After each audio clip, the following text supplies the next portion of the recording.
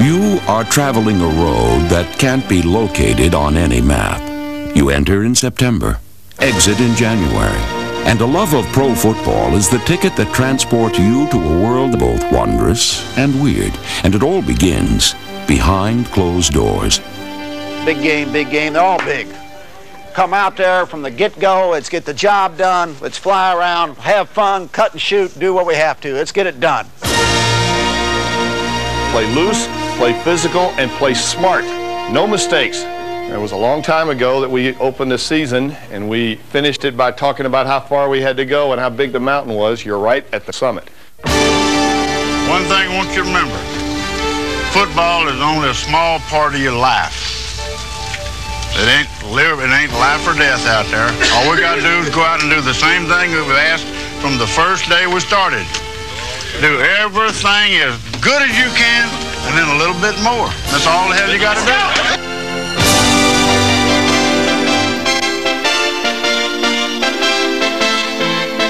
Each season of the 1980s began, as always, with high hopes and ended 4 months later in a whirlwind finish with more teams grabbing for a piece of the playoffs than ever before. Each and every player had a championship dream. For some, the dream was fulfilled. For all, the chase was a wild one, scintillating and stimulating. We can close the coffin on these suckers right now, okay? Get your man!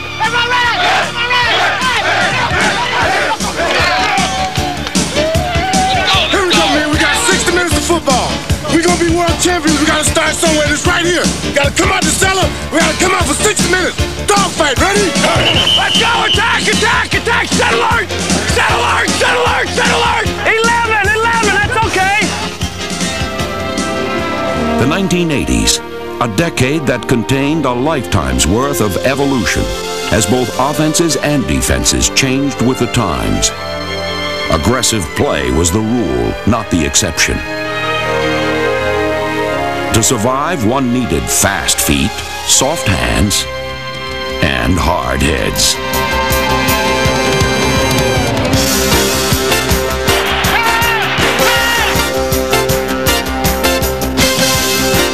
Let's go, get to the passer.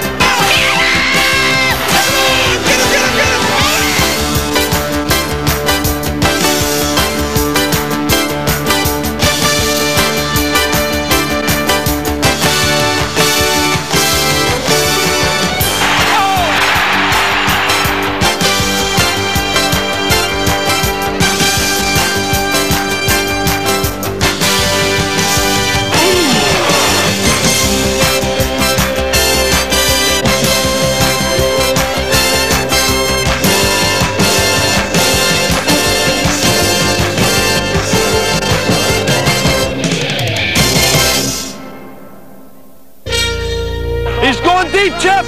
Cover. Sophisticated passing offenses became the equivalent of space-age technology, manned by graceful sky pilots with their sights set on a Super Bowl. To attain it, One time. all they had to do was blast off. Ball to the end zone. Got Smoke in the backside. Diving catch. Touchdown. Unbelievable. A diving catch and a touchdown. The play of the day. In the 1980s, players were bigger, stronger, faster, and quicker than ever before, and presented us with some superhuman efforts that will be forever frozen in the memory. The middle to Craig, and he breaks loose and runs loose. He gets use of the 30 to the 25. He's down to the 20. Breaks loose again. He's to the 10. 5. Touchdown 49ers. Oh, what a bonanza. Spectacular run by Roger Craig. Randall faking, now rolling with the football and being flattened at the 10, but throwing the ball to goal for a touchdown. 5, leaps in the end zone, touchdown. I saw it, and I don't even believe it. Marino back to throw. He sets. Fires the middle. Clayton's got it. 50, 45. He may go. Indeed, spectacular performances defined a decade in which every player sought a place in the sun. Clayton has the new record. That's 18 touchdown receptions in a season. He is the all-time. The 1980s was an era of excellence. punctuated by the many records that were broken. Single-season rushing record for the outstanding star. Some that may well stand forever. Art Monk has just broken the National Football League record for receptions in a single season. The crowd is on its feet. They should be. What a great record to break, and a well-deserved honor for Art Monk. As Largent goes in motion toward the right, Craig back to pass, blitz coming, Craig throws short, he's got a reception by Largent, who makes the catch and now becomes the all-time career receiving leader in the National Football League. That's number 37, and he throws to Jimmy Cefalo. Marino will get the football, and he has thrown his 37th touchdown pass for the season. That's a new record. The record. High formation. Quick pitch to Walter. Looking for the record. Cuts back. He's got it. He's out of it at 25 to the 26-yard line. Walter Payton becomes the National Football League all-time leading rusher, surpassing Jim Brown. And that's the equivalent to Hank Aaron breaking Babe Ruth's all-time home run record. And listen to the standing ovation.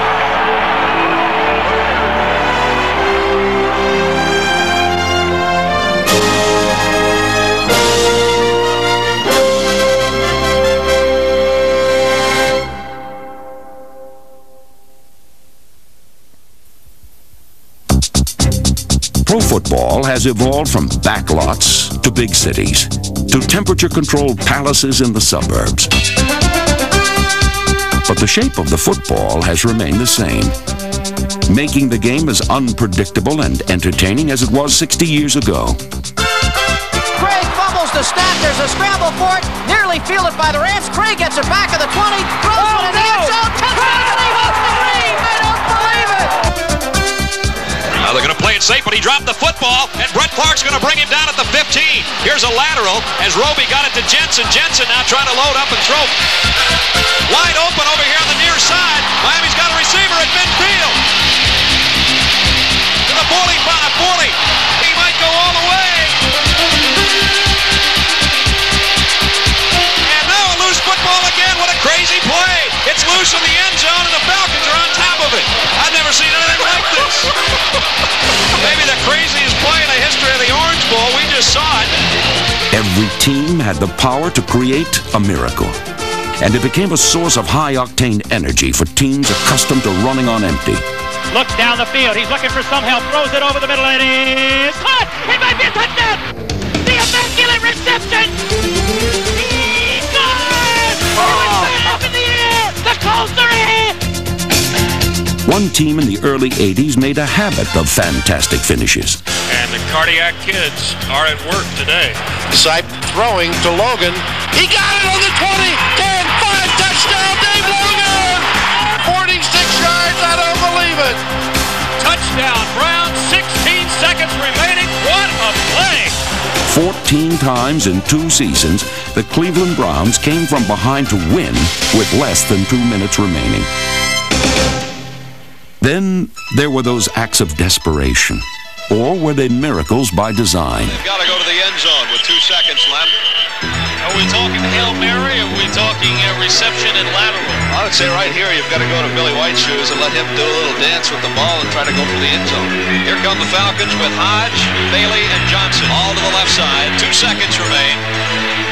49ers will come with a 3-man rush. Bartkowski to throw. He is going long down the near sideline. It's going to be a jump ball, and it is pulled out by Billy Johnson. Johnson inside the 10, 5. He is out. He is. Give it to him. He's in. Touchdown. Touchdown. Billy Johnson. It's a touchdown. No time on the clock. The Falcons have won it. They pulled it from nowhere. Big Ben left, and it worked. Full moon over Atlanta, Fulton County Stadium. And Shoes did his thing. How about that?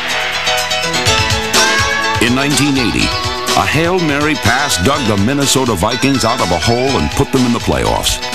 They had trimmed the lead from 14 points to 1 with time for one last play. Cleveland 46.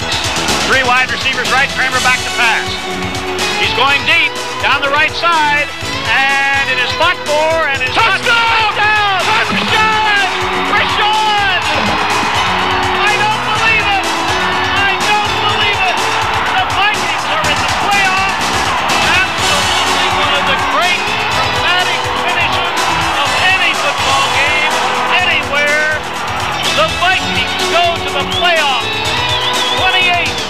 series rely on skill and a whole lot of luck.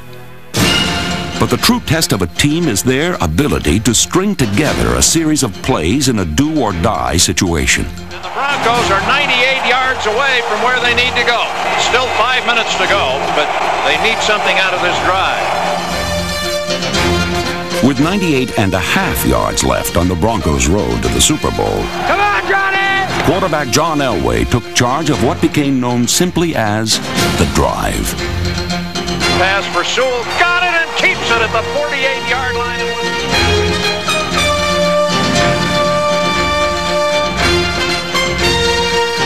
And Denver loses 8. We'll have 3rd down and 18. Come on, stick it to him, baby, stick it to him.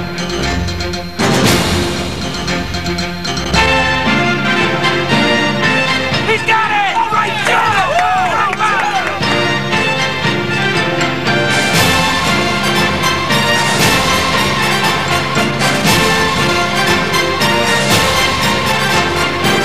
"15 plays in 5 minutes. Come on, John, you can do it! The most exciting 5 minutes of the '86 season. Touchdown! The drive's momentum swept the Broncos into overtime, on to victory, and earned them a special place on the landscape of the 1980s.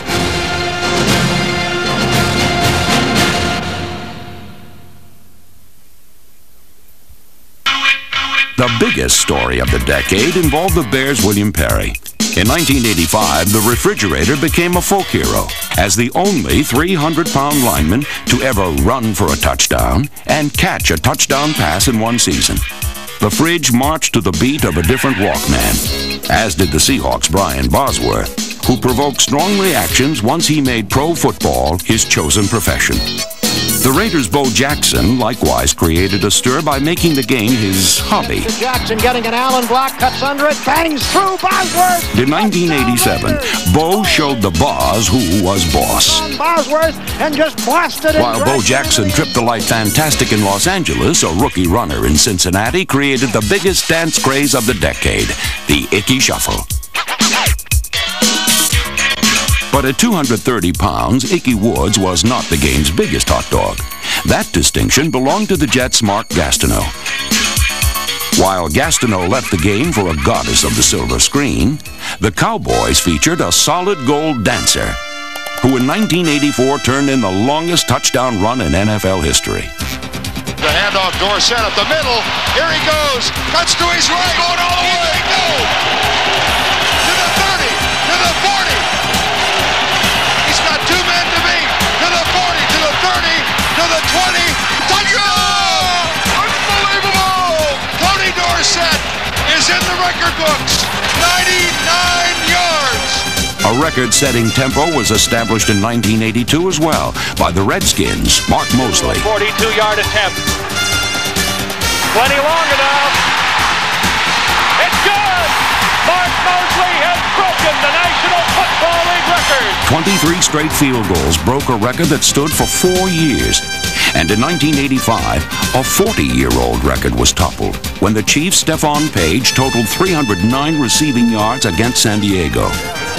The standard had stood for so long that Page didn't realize it was within his grasp.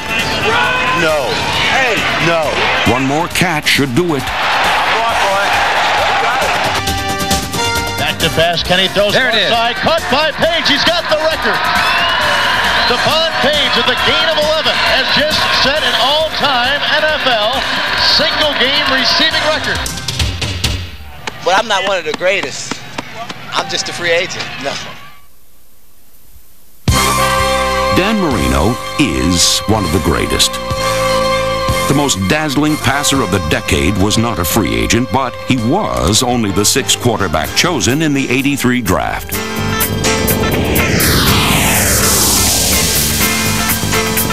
In only his 2nd season, Marino completed more passes for more yards and more touchdowns than any quarterback in history.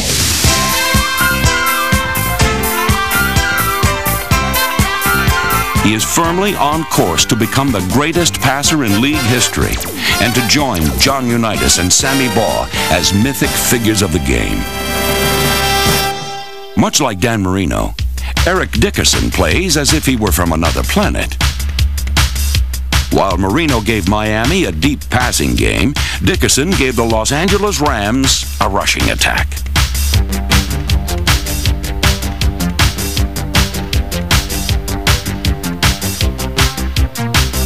In 1983, his 1,808 yards rushing led the NFL. It was the highest total by a rookie runner in league history.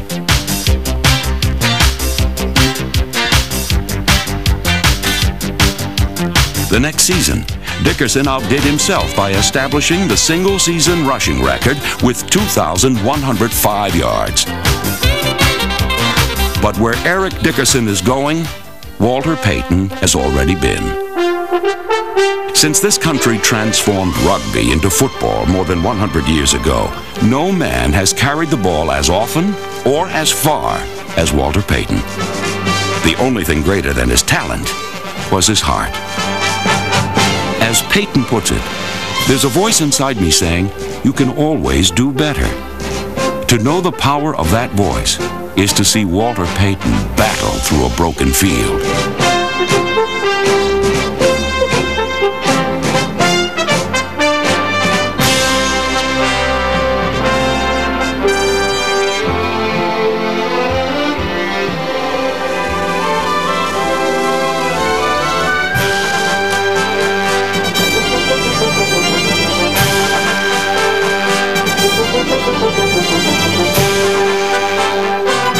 Payton's career spanned 12 years, and along the way, he kept an appointment with destiny when he became the NFL's all-time leading rusher, a remarkable record equaled only by the spirit in which it was achieved. The motivating drive for me has been for the athletes that have tried, but yet and still have failed to reach that certain achievement, and also the athletes that didn't get an opportunity to, like the Overstreets and the Delaney's and the Brian Piccolos. You know, this simplifies what the game is made of, and what I did out there today is a reflection of those guys because they made the sacrifices as well, and it's a tribute to me to bestow this honor upon them. Thank you. In an era of excellence, Walter Payton's contributions to the game were unparalleled, the likes of which may never be seen again.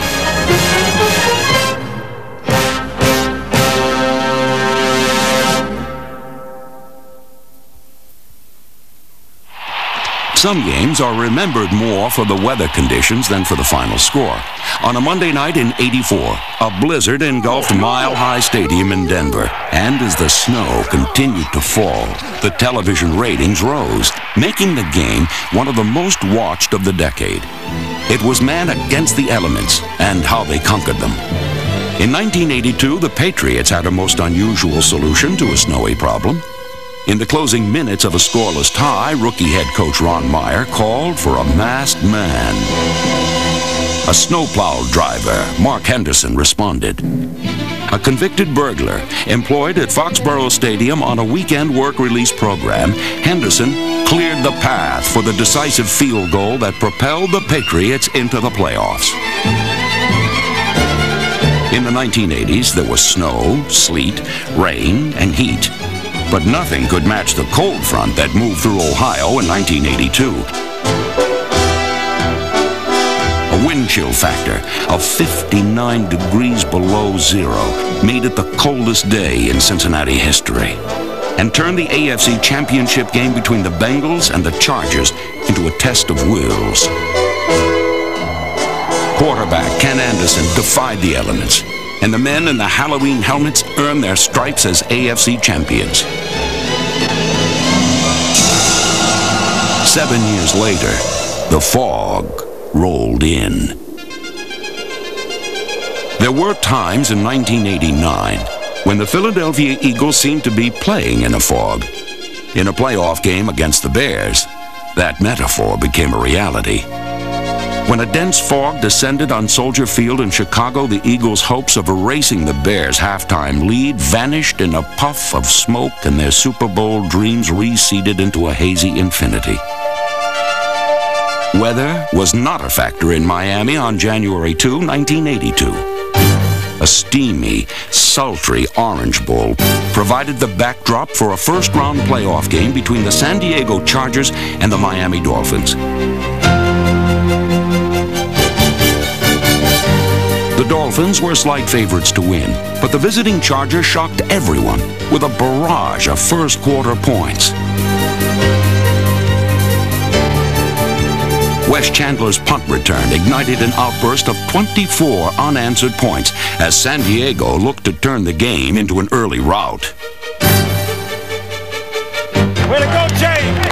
Way to go, James! Way to bust in there! Way to go!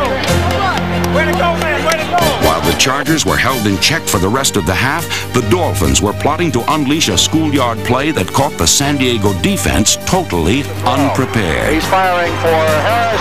Lateral. 20,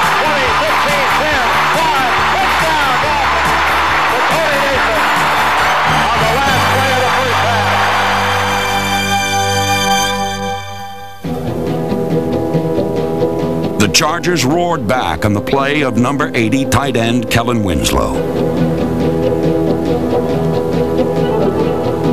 In a game with many heroes, Winslow earned special notice, setting playoff records for receptions and yardage, while overcoming a pinched nerve, a bruised shoulder, and heat exhaustion. The drama continued to unfold as both teams seized and lost the lead. But with only minutes remaining in the fourth quarter, the Dolphins finally took control and appeared to have victory within their grasp. Chargers have to force the turnover. Drop. Hands off to the first man. The ball's on the ground. Chargers have recovered. So San Diego has trailing 38-31. The Chargers mounted a desperation drive that ended with a touchdown pass from Dan Fouts to James Brooks. In overtime, the Chargers finally had their opportunity to win. It's down, he hits it, it's up, it's no good. Kicker Rolf Bernerska had never missed a game-winning field goal in his career, but then Kellen Winslow added to his heroics minutes later when he blocked a second Dolphin field goal attempt, and with it, he broke Miami's fighting spirit. Behind perfect protection, Dan Fouts picked Miami apart, setting the stage for Bernerska's game-winning kick.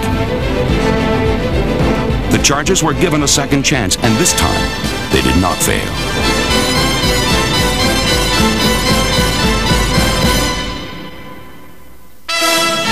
The Chargers were not a team of destiny.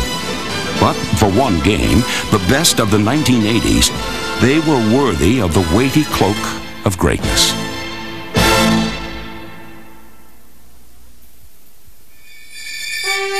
Intimidation and the big play helped the Raiders win 2 Super Bowls in the 1980s. Lawrence Taylor was the decade's most dominating defender, and his Giants won Super Bowl 21.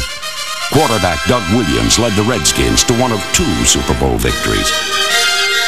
And Chicago's legendary Monsters of the Midway awoke from a 20-year sleep to win their first Super Bowl. Great teams all. But no one team showed more consistency throughout the 1980s than the San Francisco 49ers. Quarterback Joe Montana was the catalyst. But the architect of this powerhouse was Bill Walsh. A scholarly head coach with an advanced degree in sideline communications. He was a master of the game and gave the young 49ers stability and composure. Either fan or corner. As soon as you see the angle he's breaking. Walsh led his upstarts from obscurity into the 1981 NFC Championship game against America's one-time team, the Dallas Cowboys. Everything hangs in the balance now. The season, the outcome of a Super Bowl berth hangs in the balance. He has the ball. Montana rolling out the right, looking toward the end zone, throwing under pressure, throws his pass. Caught by Clark. Clark got him, touchdown. It will forever be known as the catch. And the 49ers went on to win their first of 3 Super Bowls of the 80s. They were a hard-nosed team that seemed out of place in San Francisco, the most seductive of cities. From the Golden Gate Bridge to the cable cars, the town's alluring rhythms are as sensuous as a samba. But the football team is vintage rock and roll. The 49ers boasted a unique team chemistry that produced a volatile game plan. Jerry Rice, the most feared receiver in pro football, was the centerpiece of a high-flying aerial attack complemented by a highly productive running game featuring Roger Craig.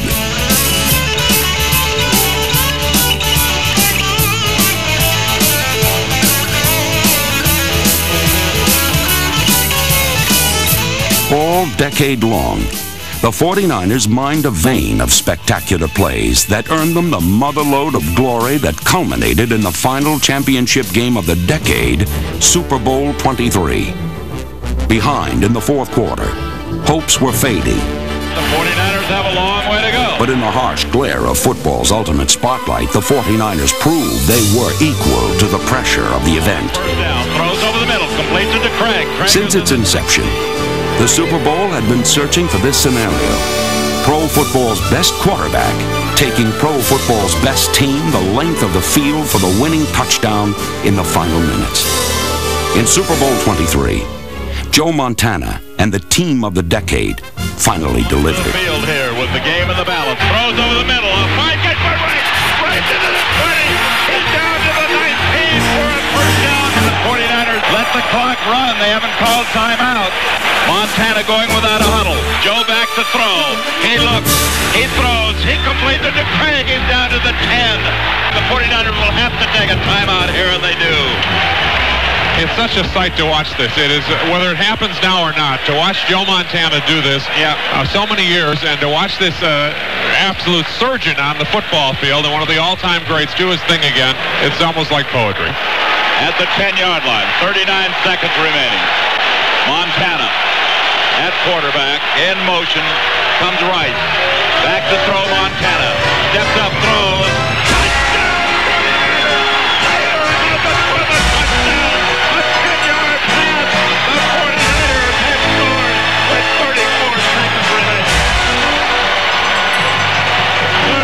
Jerry Rice in motion. A couple guys followed Rice. One man was on Taylor. He ran a post pattern and Montana hit him in stride.